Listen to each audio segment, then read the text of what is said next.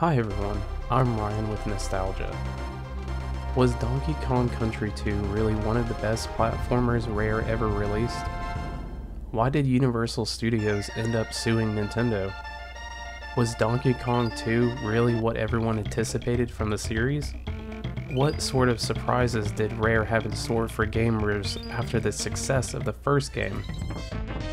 Let's take a dive into these questions and more in this video. Donkey Kong Country was released in November of 1994 by Nintendo and the British game development company Rare, where they would go on to showcase the new amazing CGI graphics from Nintendo and Rare. But before all of this, Universal Studios would try to take down Nintendo's dream of having a new IP. During release of the original Donkey Kong for the NES and early arcade cabinets in their early 1980s, in which would go on to sell around 500,000 units in North America and would go on to help push the next installment in the series to untold heights. Universal Studios would go on to have major problems with Nintendo's new IP. Universal Studios ended up suing Nintendo, saying they used King Kong as their main character knowingly.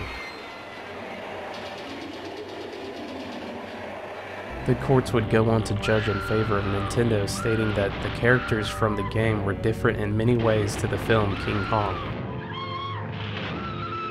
This would go on to be a start of something truly amazing for Nintendo with their new and upcoming game in the Donkey Kong series, and would also be very lucrative for partner and game developer Rare. The story for this installment of the Donkey Kong series was very different from the last Donkey Kong Country. Donkey Kong has been kidnapped by Captain K. Rool, one of King K. Rool's alter egos, hoping that the Kongs would give up their banana horde to save him. You take control of Diddy Kong, Donkey Kong's nephew and also Dixie Kong, Diddy Kong's girlfriend. Off on their adventure to save Donkey Kong, they travel to Crocodile Island, where they first come upon the Gangplank Galleon. A pirate ship docked in the bay of Crocodile Island would be the first place Diddy and Dixie would go searching for Donkey Kong. The first area of 8 different varying lands, each containing many different amounts of other areas within the worlds you would have to get through to progress to the next land or area, as well as a boss always at the end of every area that you would have to beat.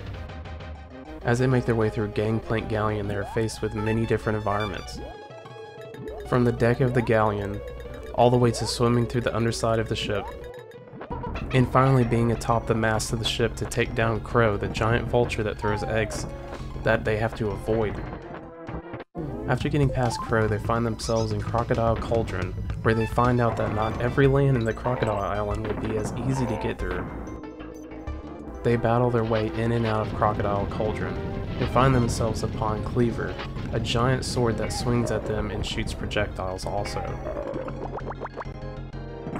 After besting the possessed sword, they make their way to Crimquay, a nasty vile swamp with a shipwreck in the middle of it.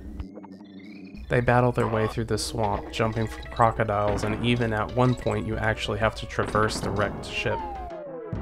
Finally they end up reaching Cudgel, a big Kremling, with an even bigger club covered in nails. With some quick thinking, they blow up Cudgel, sending him deep into the swamp. As they make their way deeper into Crocodile Island, they come upon a giant abandoned amusement park called Crazy Kremland. Sadly, there will be no fun to be had here, as it is covered in crocs and giant wasps. Climbing their way through the amusement park, they find their way into a giant wasp nest in the amusement park. Climbing their way deeper into the wasp nest, they run into an enormous wasp by the name of King Zing. With some help from Squawks, the parrot, they easily topple the giant wasp, getting them halfway to saving Donkey Kong. Climbing higher on the island, they wander into Gloomy Gulch, a ghostly place that's extremely haunted. Traversing the haunted woods and glades of this area, they run into many ghosts as well as a skeleton crocodile. After which they find themselves upon Crow's Nest, which they climb to the top to find a ghost version of Crow from Gangplank Galleon, known as Creepy Crow. They make easy work of the spirit of Crow, and quickly make their way higher into the Crocodile Island. They end up at K. Rool's Keep. At this point they are so high on the island that most of the land here is frozen and covered in ice and snow. Sliding past many enemies and even having to make a mad dash up to the top of the tower with the help of Rattly the Rattlesnake. They finally find Donkey Kong aboard Captain K. Rool's airship, but he's tied up and Captain K. Rool is beating him senseless. The time has finally come for Diddy and Dixie to save Donkey Kong, staring down the barrel of Captain K. Rool's blunderbuss.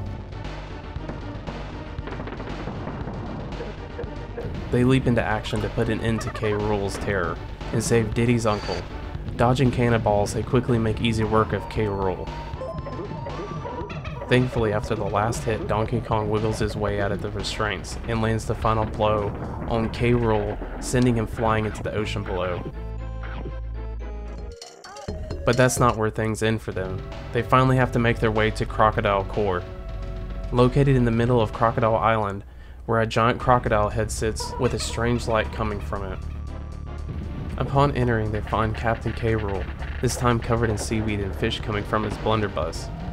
The Kongs quickly jump into action, in which finally putting an end to K. Rool's terror. There is shaking everywhere as the island is going to come apart. All the Kongs decide it's a good idea to go back to Kong Island to be safe, in which they watch from a distance as the island sinks into the ocean. But they notice that a ship is sailing away in the distance. Could it be Captain K. Rool? Maybe their adventure's not over just yet.